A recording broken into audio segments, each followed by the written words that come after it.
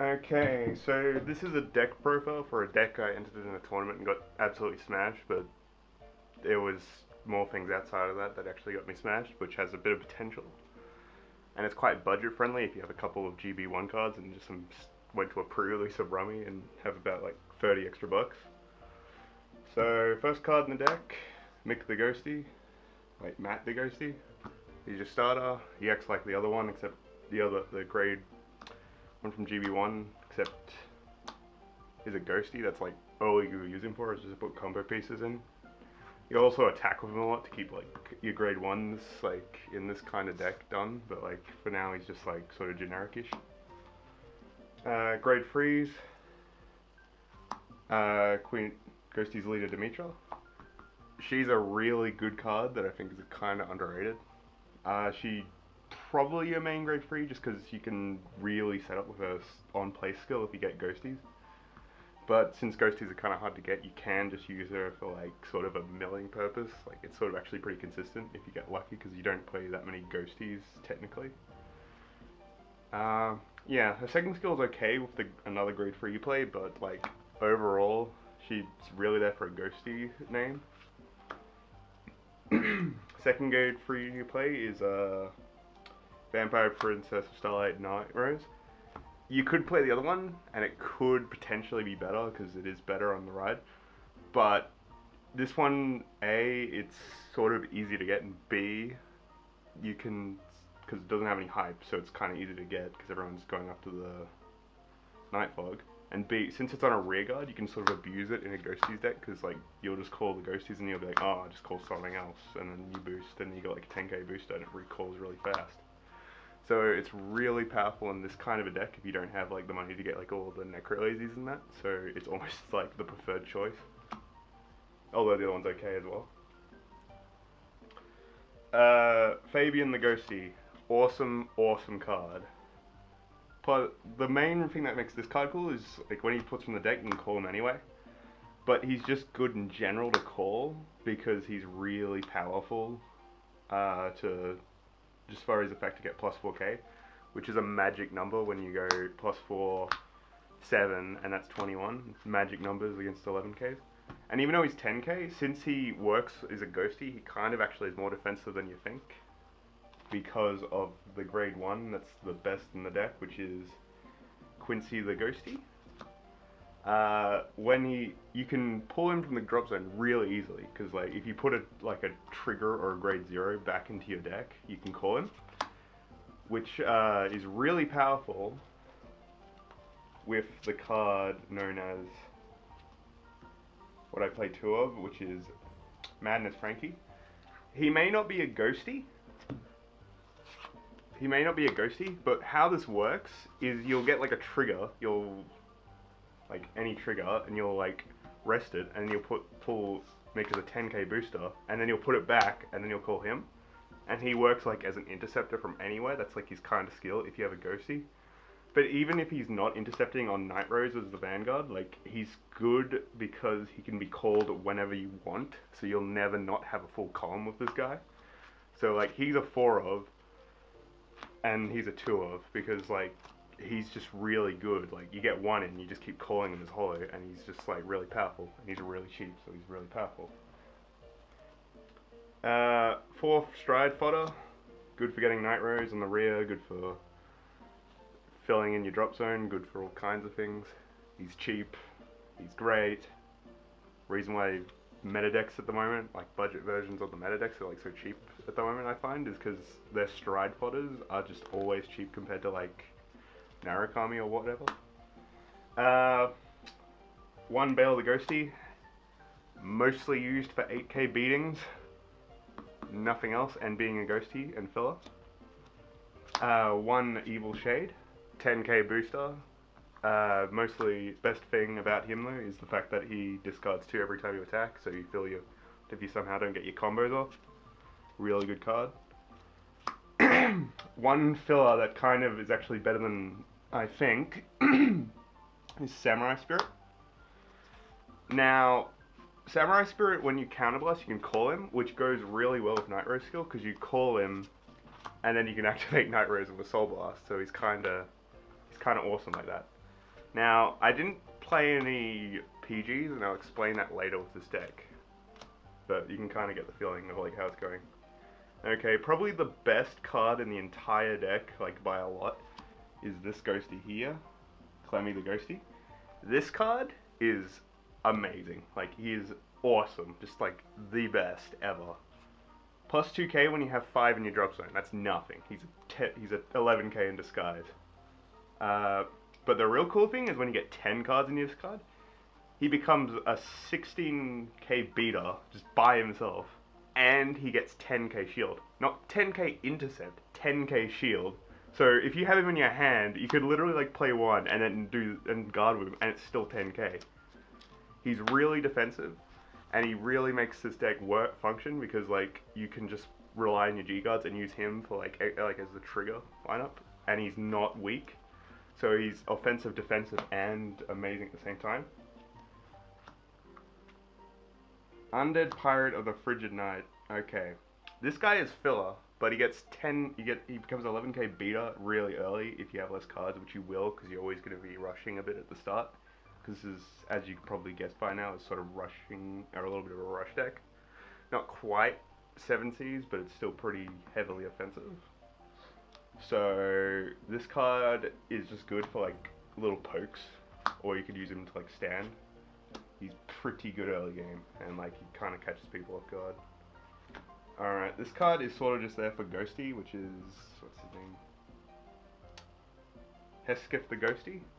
3k plus on the first turn. You're usually going to intercept with him. He's kind of meh, because the deck's not fully Ghosty, but he's good for an intercept. He's good for early game pressure. He's an intercept, whatever. He's okay. Doesn't have any real combos, except he's a Ghosty, which makes him okay.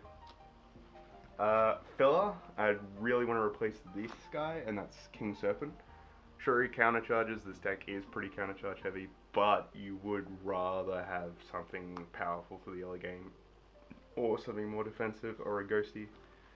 This is literally filler, because I made this from like a pre-release set, and it's actually okay, and a bit of GB1 stuff. This guy can be replaced with virtually anything, like literally get anything else and like your deck will work, but he is okay, not the best. Okay then, trigger lineup and grade 0s. I have 2 Chappie the Ghosty, can be replaced with another grade 1, can be replaced with grade 2s. He's not that useful, but he can be good for getting set up in your discard, especially if you want to use the defensive Ghosties, or putting Mick the Shade, or putting like 10k beaters in there. You do want to have mostly Ghosty strides. Like on the day I did have Ghosty stands that were just there, but for the moment I just have generics. They make the deck slightly more inconsistent, but they're alright. The thing with this deck is you want 4 stands, so you also play Screaming Banshee, so 8 stand, because the whole point of the deck is it sort of tricks the opponent into playing like Nightrose, which is guard the Vanguard, because it has crits, and like then you like sort of guard that, but in this one it's just sort of like, you want them not to be guarding your Vanguard. Ironically, you just want them to be thinking you play lots of crits when you don't, because you only play 4. If you can get this, well you only play 4. But you can get, I would recommend 4 the Ghosty, but anything else works. It's just sort of there for like the little punches when people don't expect. But really the thing's all about the 8 stand, because you just want to restand your 21k beaters and keep going. This stand is also good because if you hollow it, like which you can do with Nightrose's ability, it gets 7k, which is a pretty good beater, and it makes you grade 3 Ghosty 21k, which is pretty good, and then you bind it and draw a card. So she's really potent, especially in the discard. And as I said earlier, the trick is you can in the end just stand it, call a card, and then put it back in the deck, and then call another card, and then 4 Ghosty heals because I have them. You can use the new Ghosty that came out, but I didn't get much 2017, so I just use this. The other one's better, use that, even though technically your G-Zone in order of importance, Dismal for filler, but the most important one, and probably you want to play for, is the Diabolist of Tombs Negro mode. This card is so underrated. 15k for basically nothing. Use her. You don't even, this is the reason why this can get away without perfect guards. She is so fat. She will block any big hit for you. And then you can use, and if they poke you, which is a lot of the game now, is poking with little things, you can make up for your weaknesses with Quincy, because he'll just intercept from the back row, and you can pull him out anyway.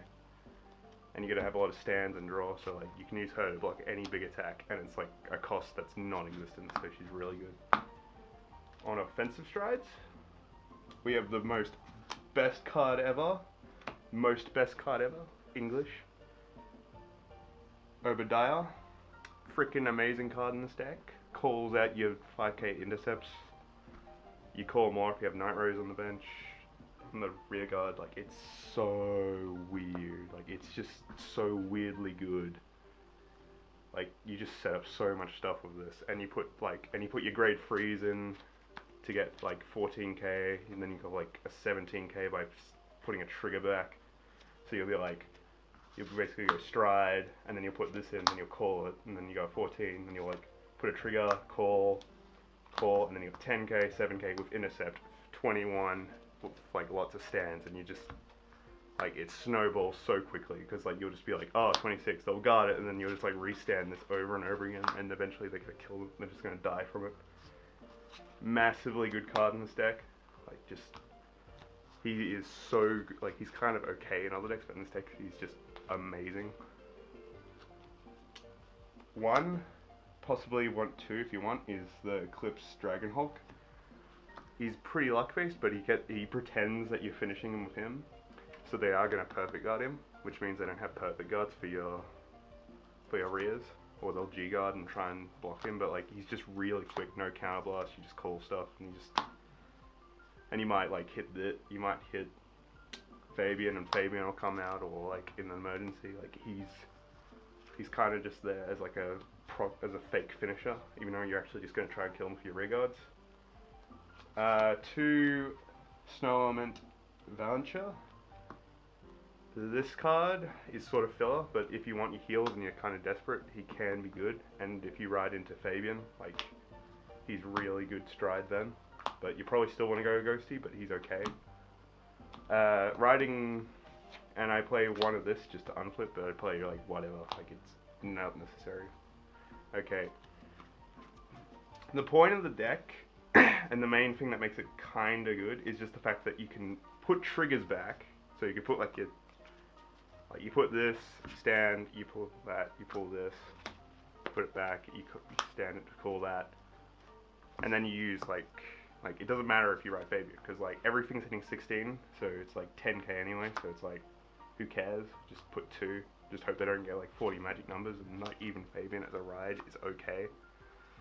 And he has like he's a 14k hit, so he's actually pretty strong, like as both a rear guard attacker, and he's not complete waste on the Vanguard because he's just a ghosty, so he has defensive plays. I mean, Dimitri's the best, but like every like ride in this deck has some problems, so you sort of play a lot to like throw your opponent off. Because like Dimitri's cost is 2 Soul Blast, which this requires Soul Blast. This is kind of like the only problem with Dimitra. And Nightrose is Nightrose. Not as defensive, but you can just like wipe them out. Like if you go Nightrose, you can just like play like almost full on rush. So yeah, that's basically the deck. And what makes this deck kind of cheap, outside of the ghosty stuff, some of the ghosty stuff, maybe, and Nightrose, is the fact that you could get basically all these cards are commons from like a pre-release. You could literally find these in a pre-release for like nothing, and then get some like GB1, and like even then you could probably find like some alternatives like 10k bases, or like some different sort of 8k boosters or something to like make your 11ks more annoying, or your like 12ks or something. Like it just hits magic numbers so easily that like it's kind of cheap for like how you can do it, and all you need is a lot of stands. But like if your opponent doesn't know what they're playing against, it's actually surprisingly potent. Like I beat Ultima with this, so it can't be all bad, right? And yeah, Nothing in this deck is that expensive except for maybe Nightrose. And you don't need perfect guards. So, good luck, and I hope someone can build this deck better than I can, because I think this deck has a lot of potential as like semi-rush. And it's kind of anti-meta, so I kind of want to see more of it. So, yeah. Someone do better than me at this, because I want to see this. I want to see Ghosties rush with Nightrose top and freak the meta out. Thanks.